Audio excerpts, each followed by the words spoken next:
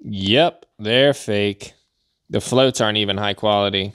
These carburetor jets are fake. Fake as can be. All right, what's up, y'all? So I'm working on tuning up some dirt bikes, and I found these fake carburetor jets. So they sell these jets on certain websites. You know what I'm talking about. And they're of questionable quality, but the price is right? So I ordered a set. Let's check them out. So here's the type of kits they come in like this. They come in a pack with a new float, you know, jets, needle, springs, O-rings. Seems like a pretty good value, you know, a good assortment. Here's some carburetor examples of what these jets go in. Keihin. Here's another one. Here's another one. These are pilot jets. You can see the fake one next to the real one. You can see the difference.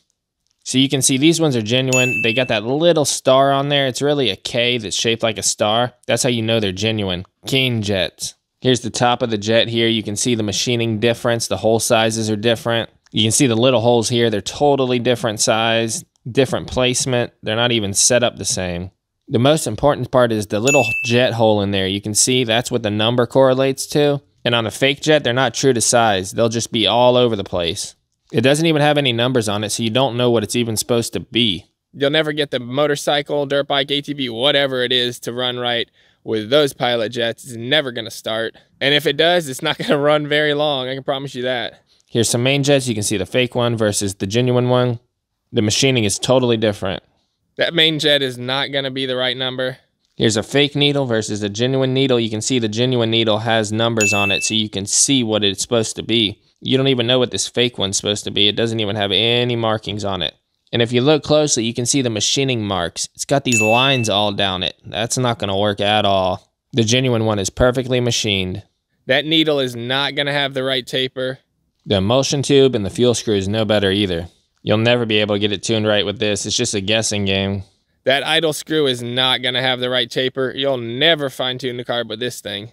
So I know it's tempting. They don't work.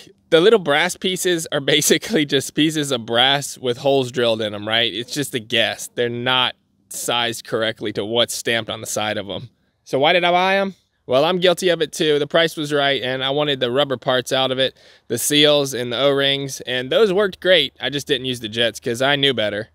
If you're working on a dirt bike, four-wheeler, or motorcycle, you want to use genuine Keihin jets or Mikuni jets. The genuine jets can get expensive. They make high-quality aftermarket replacements that aren't as expensive. Sudco, JD Jets, Dyno Jets. I think All Balls make some jet kits. This is how I buy my jets. So you can get a jet chart like this that tells you every single jet they make for the model of the carb you're working on.